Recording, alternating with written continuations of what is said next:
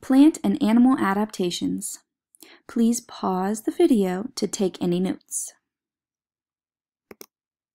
Adaptations. A living thing or organism lives in a specific habitat. Survive means to live. Thrive means to grow, live, and do well. Each animal and plant survives in specific conditions that they have adapted to. Please pause the video to take notes.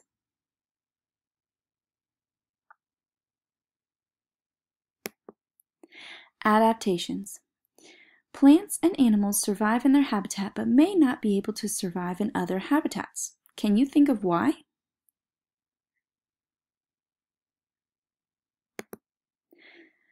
Plants and animals have adapted to their specific environment. Think about it. If an animal with a lot of fur in the cold mountains were to move to a hot habitat, they would not be able to survive there. Let's review how a living thing or organism survives in an environment.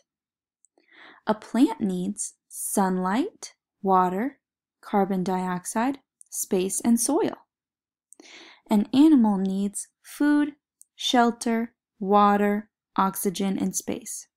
Please pause the video to look at the pictures and record your notes.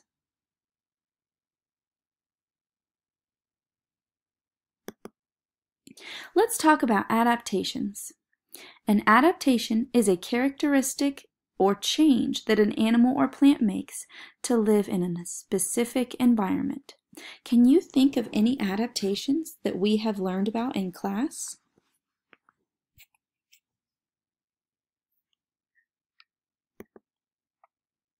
Let's talk about the Piedmont. This is information about the Piedmont. It has warm weather, rolling hills, lakes, and rivers, and Atlanta is in the Piedmont. Please pause the videos to look at the pictures and record your notes.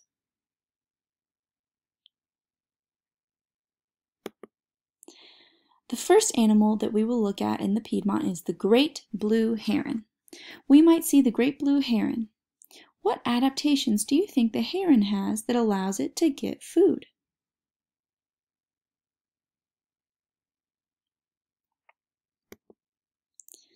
It has long legs. The great blue heron uses its long legs to stand in the water and hunt for food. It has a long beak to reach into the water. Please pause the video to record your notes.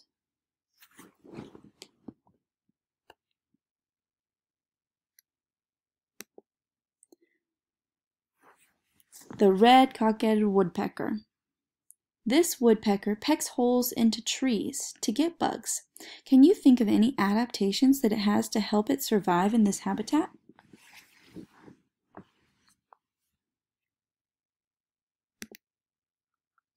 It has a sharp beak to peck through the bark on the tree. Please pause the video to record your notes.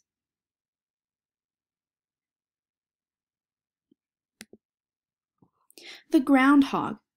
Take a look at this groundhog. Groundhogs dig into the ground to make shelter. Can you think of any adaptations that help the groundhog to survive?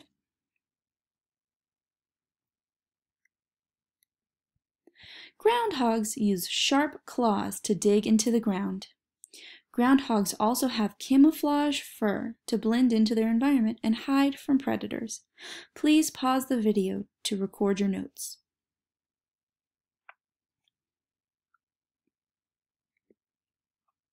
The dogwood tree.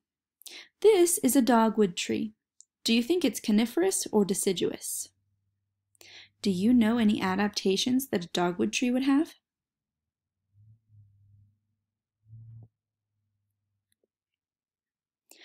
The dogwood tree is deciduous.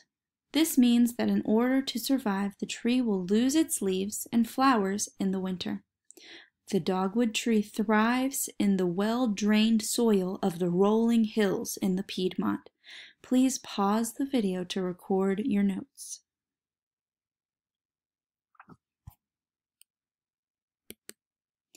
Let's brainstorm. Humans are changing these animals' natural habitats. On your note-taking guide, you have 2 questions. Please brainstorm about these questions and then write what you think would happen. The first question is, what do you think would happen if harmful chemicals got into the water that the great blue heron hunts in? The second question is, what do you think would happen to the woodpecker if humans cut down all the trees?